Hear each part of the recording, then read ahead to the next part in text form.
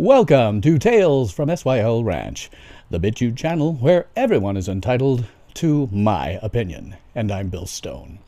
Well, I've got your attention. I'd like to ask that if you like what I'm doing, please like this video, subscribe to my channel, hit the notification bell, share me on social media, and to tell all of your friends, family, neighbors, pets, and livestock to do the same. I would appreciate your support via my PayPal tip jar, my Subscribe Star, or a place on my website where you can support me further. And there are links to all of these in my description box below. So, Robert Mueller has testified before the House Judiciary Committee and the House Intelligence Committee. Everybody seems to have their own hot take on it, and I suppose that as the only adult in the room, I should probably have my own. First off, ignore anything you see in the press. Nothing you see in the press is real. Nothing. Democrats saw exactly what Democrats wanted to see. Proof positive that Trump is literal Hitler and needs to be impeached. Republicans saw exactly what Republicans wanted to see. Proof positive that Trump is clear as the driven snow and that this was all a setup designed to take down a fairly elected president. On this one, both sides are full of crap. For those of you who are hoping against hope that this was it, the truth was finally going to come to light, and that it was curtains for Trump, well, it didn't happen, and it's never going to happen. Get over it. Work to vote him out in 2020. That is your only option. Remember that this whole thing started with a story that had been shopped around to all the major news outlets for months, and they all declined to run it because they couldn't find anyone who could substantiate it. It was only ever picked up by BuzzFeed, the weekly world news of the internet. They might as well be running stories on Bat Boy. If you ever thought that this would amount to anything, ever, then you were completely delusional. Work to get Trump voted out in 2020. That's your only option. The real nature of this, actually, was summed up best by a Facebook friend who said, and I quote, "It ended up being largely rehashing of things we already knew and public masturbation." End quote. Yep, that's accurate. And that was all it was ever going to be. The deal here is pretty simple. Mueller was a supervisor.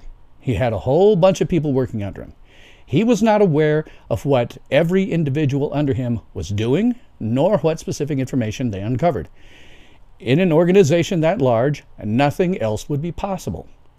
Mueller also didn't write the report. With a document that long, the staff under him wrote it, because nothing else would have been possible. He supervised the operations, and he signed off on the document, and that is all. I've worked for companies the size of the team that Mueller was supervising, and typically, well, not only were the company presidents unaware of anything going on in their own companies beyond a very sketchy outline, but company presidents tended to be idiots to boot. Their job, you see, is to push paper and to deal with financials, not to know the gory details of what everyone under them is doing. It's why they have vice presidents, department heads, team leads, etc. There was an entire org chart under Mueller, and those are the people who should be questioned if you want details. If Congress wants details, they'll need to find out the specific individuals under Mueller responsible for various aspects of the investigation.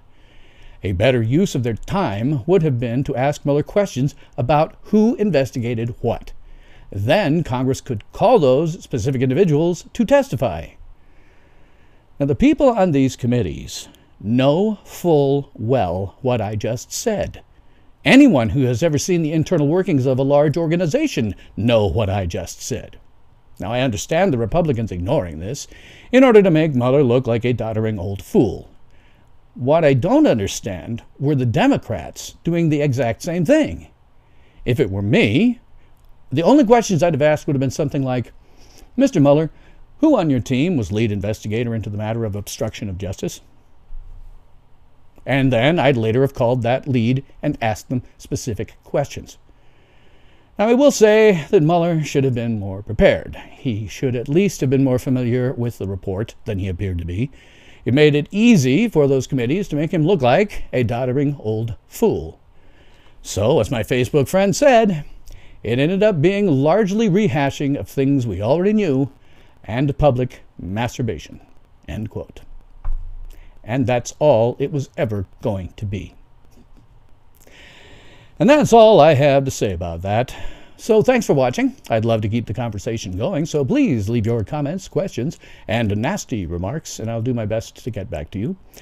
And that's all the time that we have today for this episode of the highly acclaimed, world-renowned Tales from SYL Ranch, the BitChute channel where everyone is entitled to my opinion.